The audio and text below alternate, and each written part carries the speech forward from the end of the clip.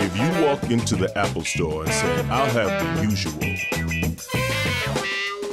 if you get Linux-based humor, oh yeah, this the circuit.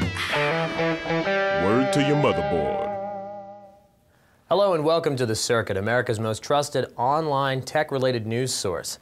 I'm Deepak Ananthapadmanabha, and if that's a little hard for you, I understand. You can just call me Deepak Kalandalor Ananthapadmanabha, or simply Mr. Ananthapadmanabha.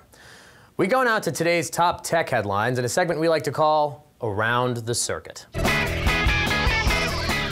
From the world of teeny tiny technology, 3 companies have individually announced that they're releasing Pico projectors. Texas Instruments is working on a cell phone-based projector, Genesis Technologies an iPod dock projector, and Microvision's plug-and-play projector all aim to dominate the underpowered, irritatingly small portable projector market.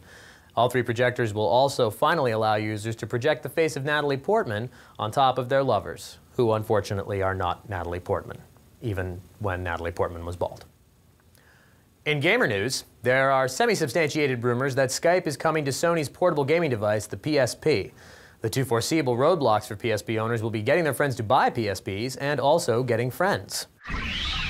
Google, Facebook, Dig, and Plaxo have all joined the Data Portability Project, which is an effort to break down the information barriers between popular websites. By going open source, it'll be possible to pull a Gmail address up on Facebook, share contact information from Plaxo, or stalk anyone, anywhere, across all social networks. Canadian designer Peter Kronkrak has developed a thermochromic toilet seat, giving you more control over how vividly you want to be reminded of its previous occupant. The seat changes from orange, meaning cool, to red, meaning hot, to calm, gentle blue, meaning herpes. Finally, we move on to the ongoing battle against sleep, where scientists have created a nasal spray that appears to reduce the need for sleep in monkeys. When asked to comment, the monkeys sobbed uncontrollably and attempted to claw out their own eyes. Now, the spray uses a naturally occurring brain hormone called orexin A that allowed exhausted chimps to perform as well as rested monkeys on cognitive tests.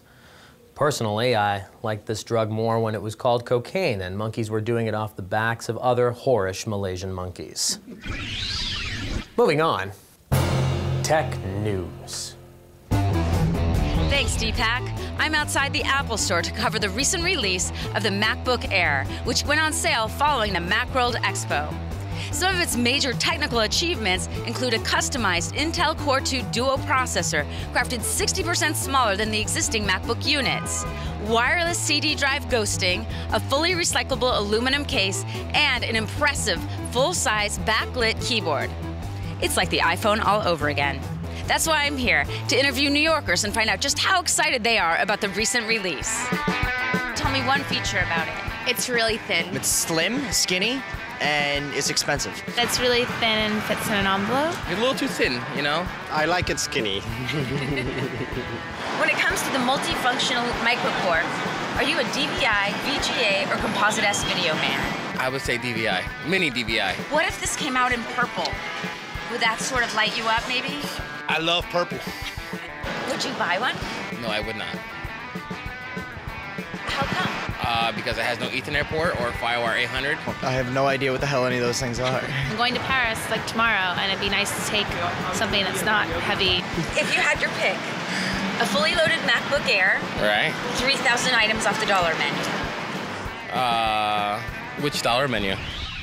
We go now to a segment called Bad Links, where we gather up the strangest material on the web and redistribute it to you with an Indian guy. First up are Tenga's Onanism cups. These cups offer 5 unique sexual sensations for men. The kit includes a deep throat cup, a soft tube cup, a rolling head cup, an air cushion cup, and a double hole cup.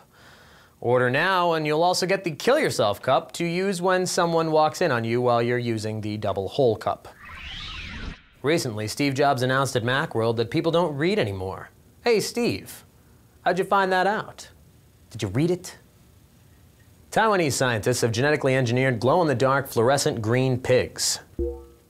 China claims that these are the best glow-in-the-dark pigs in the world, finally winning a competition no one knew they were having. And because we like to sign off on this segment with a clip that really sums up our love for gadgets as a whole, we give you 5 seconds of a robot humping.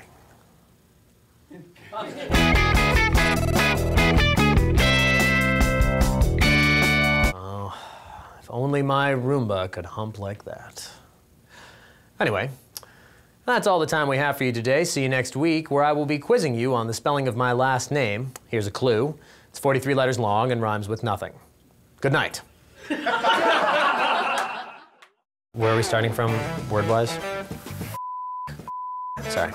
Personally, I liked this drug more when it was called cocaine, and monkeys were doing it off the backs of other whorish Malaysian monkeys. I read the New York Times. I hear about things.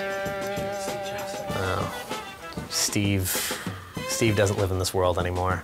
Did you read it, Steve? Did you?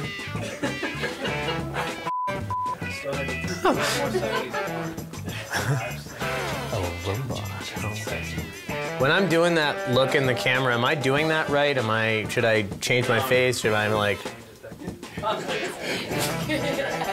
right, that's enough. No more freestyling. Anyway. This the circuit. Word to your mother, boy.